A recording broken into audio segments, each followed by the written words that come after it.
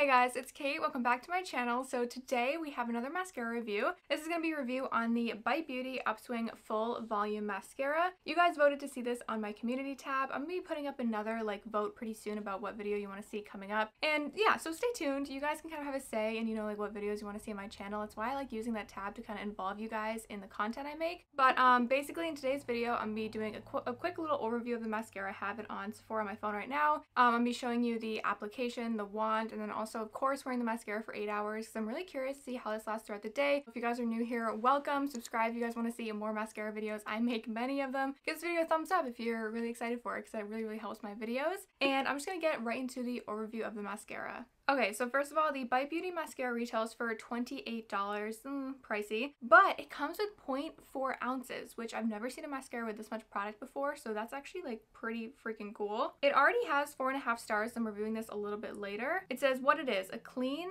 volumizing, flake-resistant mascara that delivers lift, length, and curl. Normally mascaras have a whole paragraph full of claims on the website, but this one literally just has one sentence, the one I just read to you. So we're just gonna zoom in. That was a really quick overview, and look at the wand. Okay, first of all, this is my first Bite Beauty product I've ever tried, so I'm kind of excited. Here's what the wand looks like. As you can see, it's huge. It's a very large wand. It does have an indent, and then the packaging is really nice. It's much better than the Tarte mascara packaging. That was kind of cheap. This one feels just, heavier and better. First of all, before I forget, there's only one shade of this mascara called Solid Black, and then also in all my mascara reviews, I do leave an update in the description letting you know how the mascara washes out my face. Okay, so I want to start on my lower lashes. Oh wow, okay. So far, it looks like a pretty black mascara, just the wand's big. I'm probably going to get this all over myself, but that's okay. Okay, I mean, it seems like it applies really easily. It does seem like it's a thicker mascara. It doesn't seem super wet so far, but I can't really tell my lower lashes. Okay, so I did go off camera for a second and really kind of got in there, and it was a little bit difficult. I feel like the brush doesn't really separate your lashes, so it's easy to get clumpy really fast. And I also looked down, so it does seem like a pretty wet formula because it just transferred very easily. But I'm way more curious about the upper lashes. I'm worried about clumpiness because the lower lashes got a little bit clumpy. We're gonna do one lightish coat first. I don't know, I feel like I go in pretty heavy. Okay, do you see how the lashes are clumping together there? It's not separating them. I prefer to see not each individual lash, but you know what I mean. I don't really like when they all clump together. It makes me look like I don't have as many lashes, but okay, yeah. Oh my god, it's kind of getting everywhere because it's a super wet formula. Oh no. We're just gonna go in a little bit more.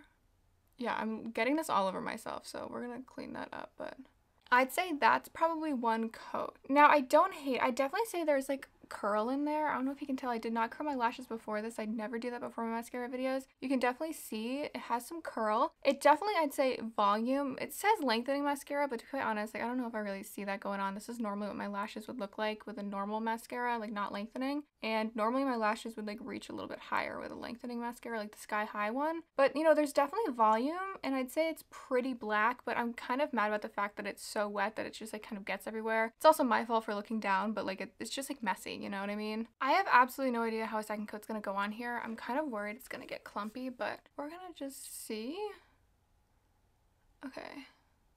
Seems okay so far. I mean, it says flake resistant. It doesn't say clump free or anything. Okay, I'm just gonna try to really go in there and separate those really quick, but I don't really want to go in with two coats, really heavy coats, because, oh. Okay, so do you see kind of what's going on there? Do you see how clumpy that is? What I'm gonna do right now is take a lot of product off the brush to try to fix this. Because normally if something happened like this, I'd go in with my CoverGirl Clump Crusher wand and just kind of get the clumps out, but since this is a review, I don't want to do that. I took a lot of the product off and I'm just trying to fix it.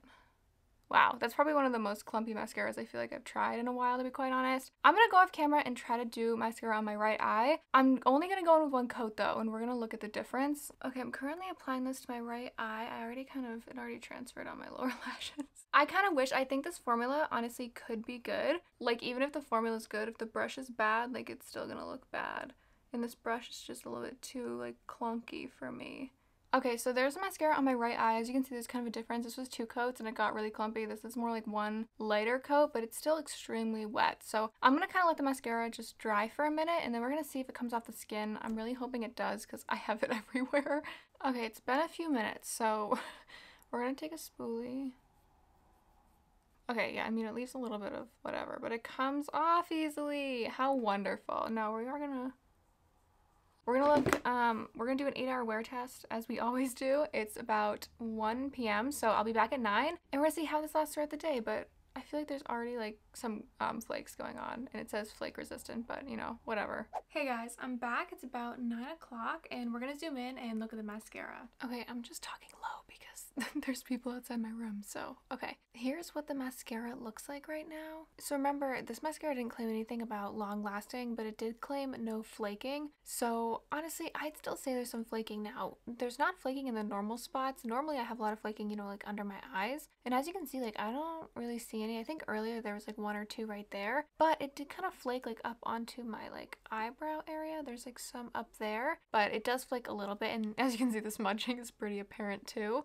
This was actually there like a few hours ago. It didn't smudge as much up on my brow bone, mostly just looks like on my lower lash line a little bit. I mean, I'd say the mascara kind of dropped a little bit. I don't know if you guys can kind of tell, like it definitely doesn't look exactly the same as when I applied it. Here's kind of a final look at the mascara. I am going to zoom out and kind of do my final thoughts, like if I think you should get it, if I don't know, and then I'll let you guys know down below how it washes off the eyes. Okay, so my makeup's definitely looking a little bit rough at this point, but whatever. Okay, final thoughts about the Bite Beauty mascara. I mean, honestly, if you're really into like clumpy mascaras, or some people are, I mean, it's really not too bad. Yeah, it did, I guess, smudge and flake. I'm trying to be more positive because my last video about the Tarte mascara, sorry, it's my cat. I really didn't like the Tarte mascara, and I don't really like this one either, and I feel bad. I hate always saying that I don't like products. I'm just very, very picky when it comes to mascara. If you guys watch a lot of the mascara comparisons on my channel, I have so many. I've tried so many great mascaras that are way better than this, and this one is just like hard to apply. I just don't really think it's worth it, to be quite honest. If I'm gonna spend $30 on a mascara, like it has to be amazing for me to actually keep repurchasing it. But that is gonna be the end of my video. Thank you guys all so much for watching. I think by the time you guys are watching this video, we'll be really, really close to 5,000 subscribers. I don't think we would have hit it yet, but thank you guys. I'm gonna say thank you like a million times, but I really, sorry, my cat's going crazy. It's like this late at night, she just starts like climbing up my bed and like going insane, running around, but it really means so much to me. It's so cool to hit 5,000 subscribers. I honestly didn't really think I'd do that for like a few more months, so that's really cool. Don't forget to give this video a thumbs up. Subscribe if you guys want to see more mascara comparison videos. I am going to have a poll on my community tab asking you guys what video you want to see next, so don't forget to vote on that, and hopefully I'll see you guys 3 days from now when I post a new video.